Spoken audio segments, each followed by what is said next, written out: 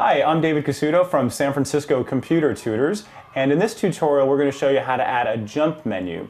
A jump menu is when you have basically a drop-down menu of various choices. If you're creating a survey or something like that, or if you want to find out what state is somebody from, something like that. It's very useful for forms. So we're going to show you how to do that. I'll show you how easy it is in just a few minutes. Okay, we're going to ask the eternal question of who is your favorite Beatle? Okay, and then we're going to get some choices for that. So how do we actually create this jump menu? So come up to the top and we see Insert. And then down somewhere in the middle you're going to see it says Form, okay, because this is part of the Form menu. And then you're going to see a whole bunch of different form elements come up, and we're going to go down to Jump Menu. Okay, it's that easy. And now we're going to see we have a few different choices here. Our menu items and then text. So it's basically asking us to put in the text of what our menu items are going to be. So basically I'm just going to put in John, and then I'm going to hit the plus sign. So item 1 is now going to change from item 1 to John.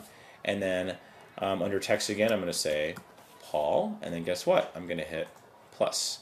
And then I'm going to say Ringo, hit plus, and then I'm going to see, guess who?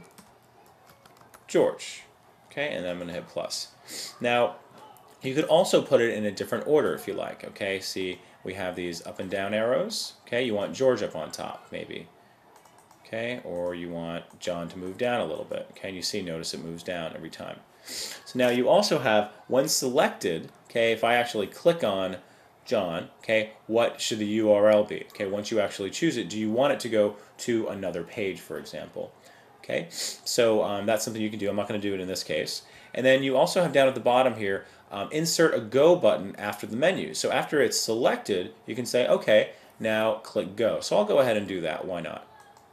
Okay, and then if you are going to do Go, then you should actually put in a URL. So let me go ahead and do that now that I think about it. So HTTP. Okay, / www, and we'll go to storystreet.net just for fun, and then click OK. So let's go ahead and preview that in our browser, because right now we can't actually see it. So we actually need to we need the browser to allow us to see it. So let's go ahead and come up here to our globe and then preview it in Safari, and then we're going to save our changes. Yes, thank you. And now it says Pop Quiz, who is your favorite Beatle? And just like that, I see George, Paul, Ringo, and John. Okay, and there's John, and then I click Go, and it takes me right to Story Street. Okay, well that concludes our exercise on creating jump menus using Dreamweaver. You see how easy that was and how fun it was. And once again, I am David Casuto from San Francisco Computer Tutors, and you can look me up on Yelp.com under San Francisco Computer Tutors, and feel free to give me a jingle anytime. Thanks.